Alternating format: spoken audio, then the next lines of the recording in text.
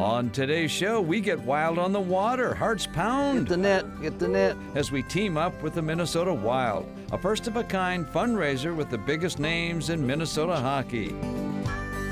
Next, you've all heard about the term high-tech for your phones or computers, but you know there's high-tech in your fishing boat too?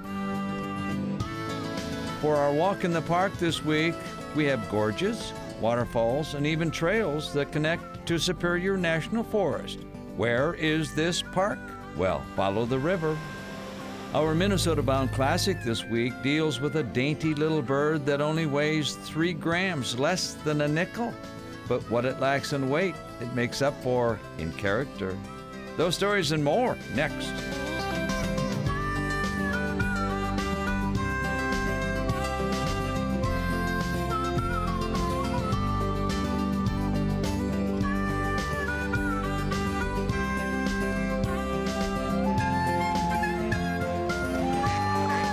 Minnesota Bound. Brought to you by Minnesota's select GMC dealers. Hi, everybody. Raven and I welcome you to the show. I think she's ready to go fishing, right? Well, you know, Minnesota is known as the state of hockey, right? But what happens when hockey players from the Wild go to Mille Lacs to chase bass? Minnesota becomes the state of fishing. Bill Shirk has the story. Something's blowing in on Minnesota's Mille Lacs Lake. Maybe it's a party in the making, or a new Minnesota tradition. Whatever this is, it's going to be wild on the water.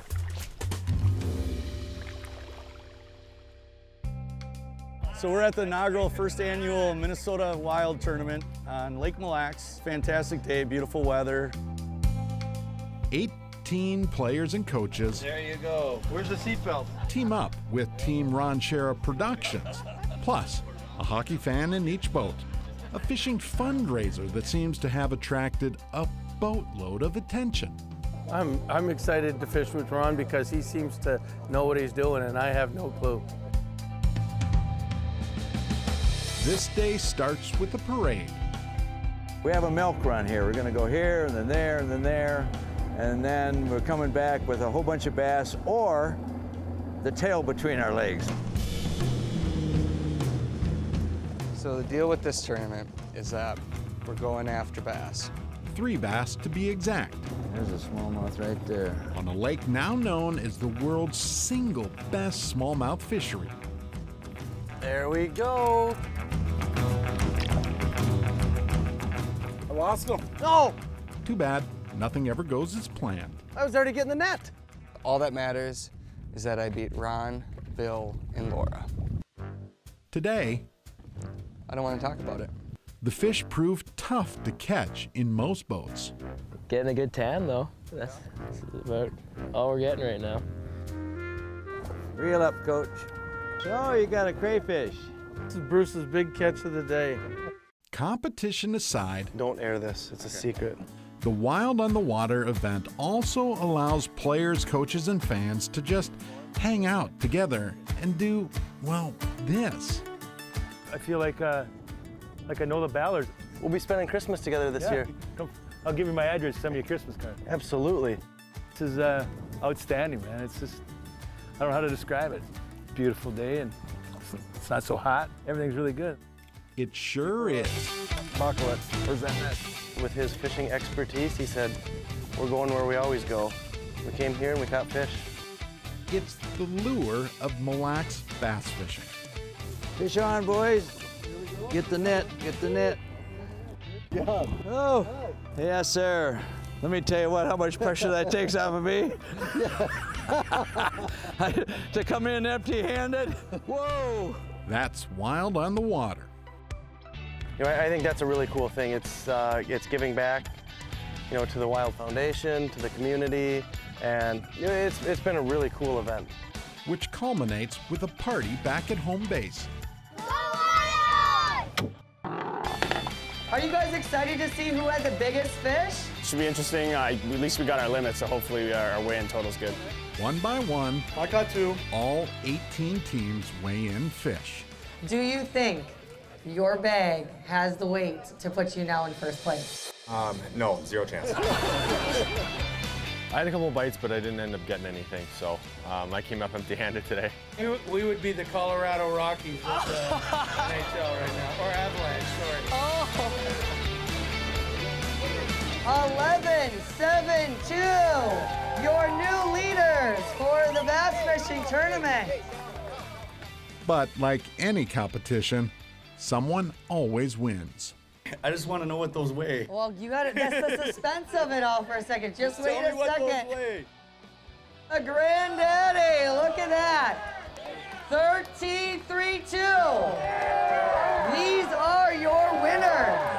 This is, it's unreal, and to hear the Wilds announce the donations they're going to do to the different organizations, that's great, and I hope it just grows and gets bigger from this point. This is a true testament that it's the state of hockey. We had a great turnout. Everyone was in wild gear. Everyone loves hockey. Everyone loves fishing. It's a great combination.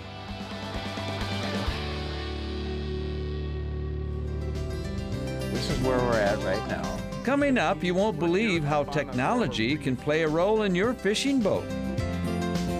Minnesota Bound, brought to you by Minnesota's select GMC dealers, Jesse Treble's Safe Basements of Minnesota, Evinrude, the official outboard motor of Minnesota Bound, and by Kinetico.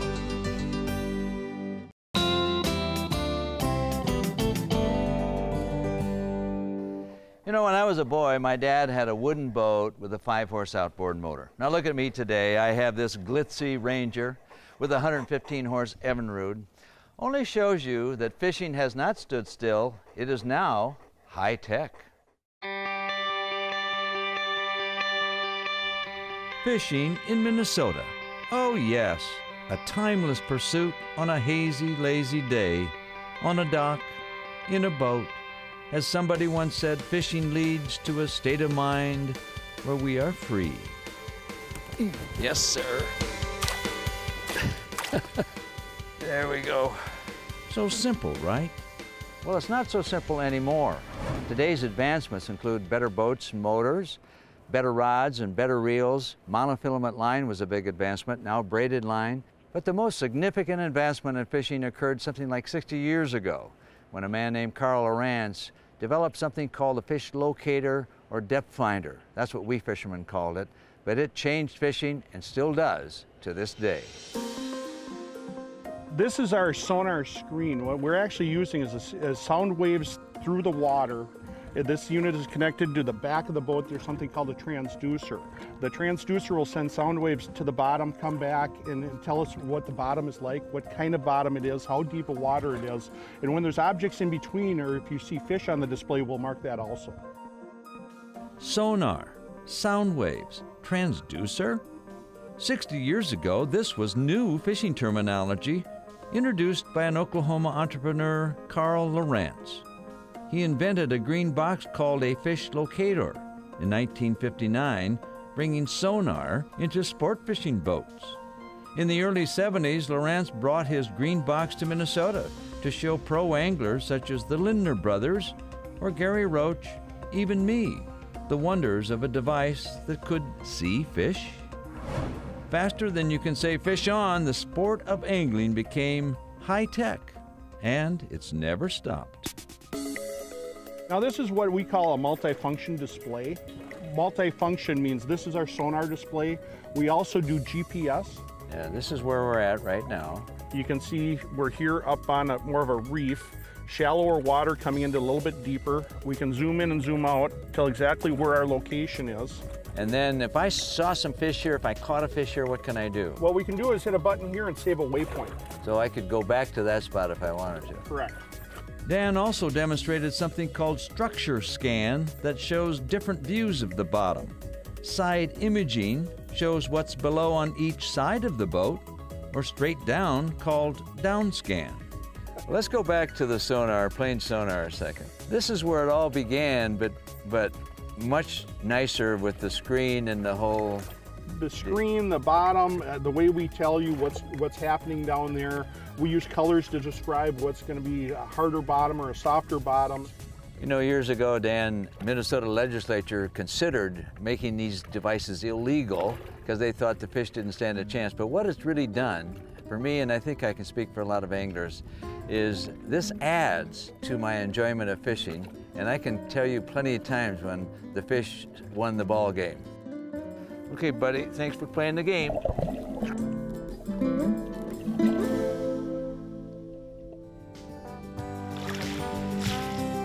And next, why Temperance River State Park should be on your list of parks to visit. Closed captioning is brought to you by Border View Lodge.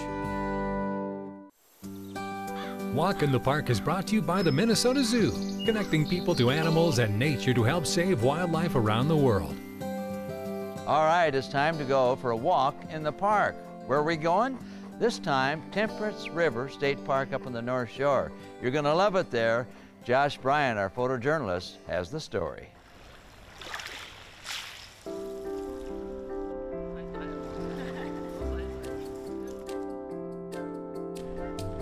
We're on the North Shore, Lake Superior, Temperance River State Park.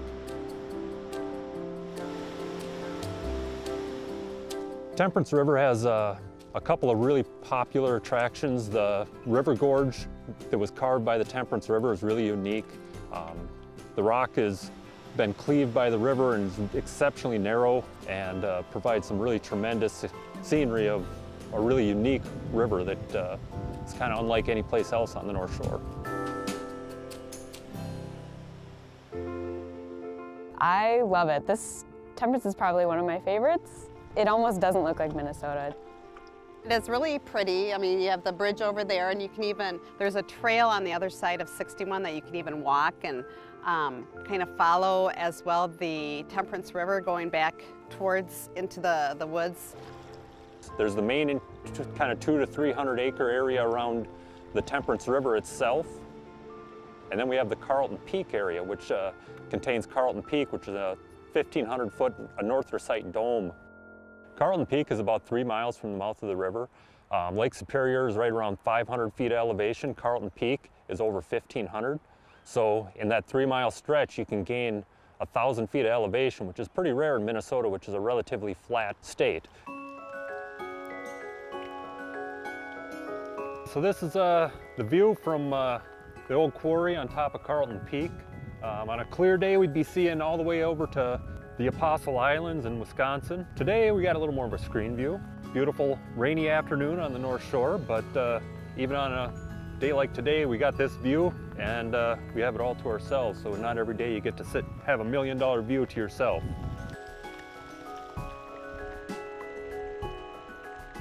I wouldn't let a little bit of rain get in the way of enjoying yourself. It just brings out a new character. The greens are more vibrant, the sounds are different.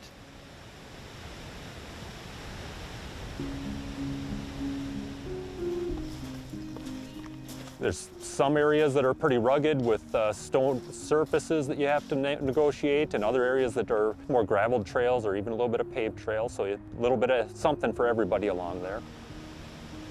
So the Temperance River Gorge is contained in the bottom quarter-mile section of the Temperance River. It's an area that's really got unique geology where the river's cut a very narrow chasm through the bedrock. The rushing water, obviously, is the best part. It almost seems like it's dangerous, but you're clearly safe the whole time. It's pretty amazing the power that's contained in that river as it's squeezed down to just this narrow gap, which is only 5 or 6 feet across in spots. To have all that channeled through a narrow area, just it can be really powerful and deserves a lot of respect.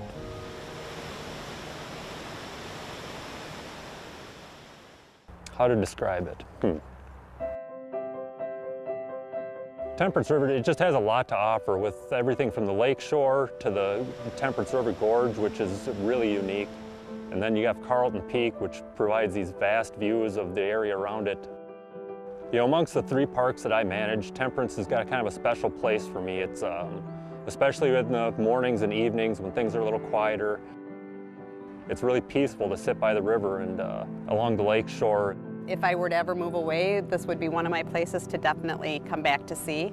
A lot of people haven't been up here who live in Minnesota, so I would definitely recommend it.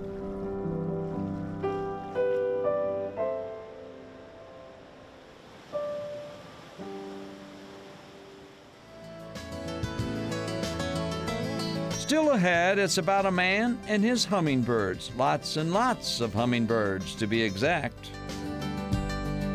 Minnesota Bound, brought to you by Ellsworth Cooperative Creamery, Minnesota Rebath, and by Totem Resorts.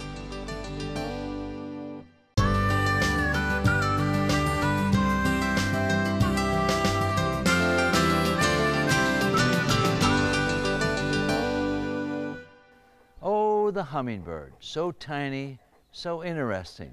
But nobody knows that better than the subject of our next story, the Hummingbird Man. Can I use binoculars? Meet the lovebirds, David and Vicki Weiniger. There's Hummy, up in the tree. From their perch on a porch, the Weinigers check out their feathered neighbors. It really has grown. While the backyard welcome mat is always out for any bird, the star of this story weighs less than a penny and flies at speeds up to 60 miles per hour. The ruby-throated hummingbird.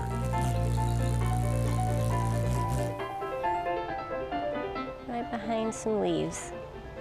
Well, he's hidden in there. Watching hummingbirds is nothing new for this Minnesota couple. For more than a dozen years, this tiniest of birds, whose heart beats more than 1,000 times a minute, has been the subject of an amazing movie plot filmed in their own backyard. I had noticed a hummingbird in the front, one of the trees. I thought, it seems like there's something there on that branch. And I went over and I got so excited because that was one of my dreams come Actually, true. she shrieked. I shrieked. Dave was Shrieking Vicki had found a hummingbird nest, which is no easy task. The nest, camouflaged with lichens and spider webs, is almost invisible. Home to the hummingbird is no bigger than a 50-cent piece. To capture the rare discovery, David and Vicki purchased a video camera and pushed record.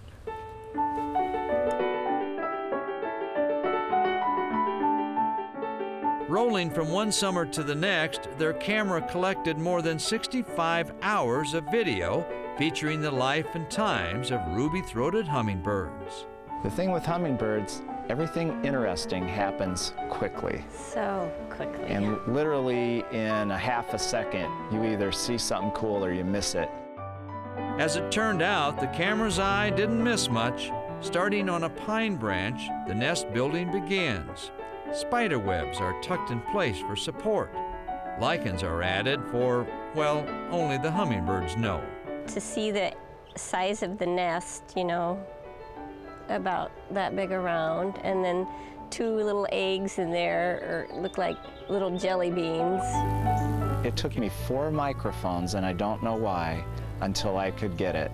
I had 3 that were recording, and they would not pick up the wing beats.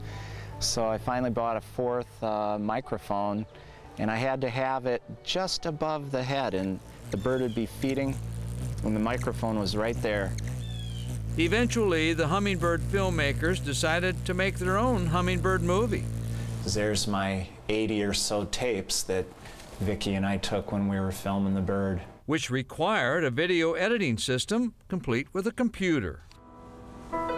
It's my favorite part of the whole movie, up to the end. Which started an editing project lasting 3.5 years.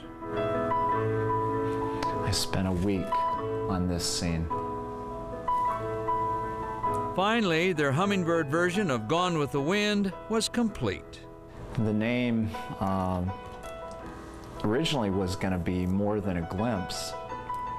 And then one of our songs that we ended up using was Wind Dancer.